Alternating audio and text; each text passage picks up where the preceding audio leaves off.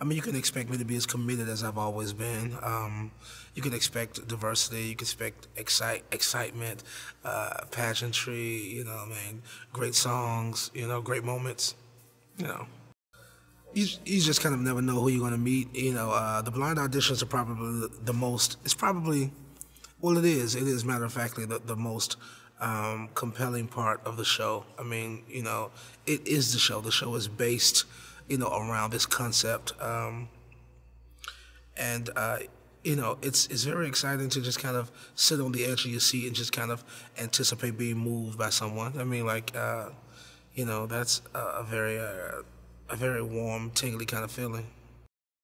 I think you can't really change. You have to adapt. You know, I mean, at heart, I'm always the same. I always have the same intentions, which are really good. But I mean, sometimes you just never know. Again, it goes back to the individuals that you acquire, and they may not offer you the opportunity to be as inventive as you would like, you know. So I'm kind of waiting to get the opportunity to talk to them and get to know them personally and see what their likes and dislikes, and you know. But I'm assuming that they know exactly who I am and what it is I plan to offer, and you know. And so we'll see how that works. We'll see if that's compatible or not.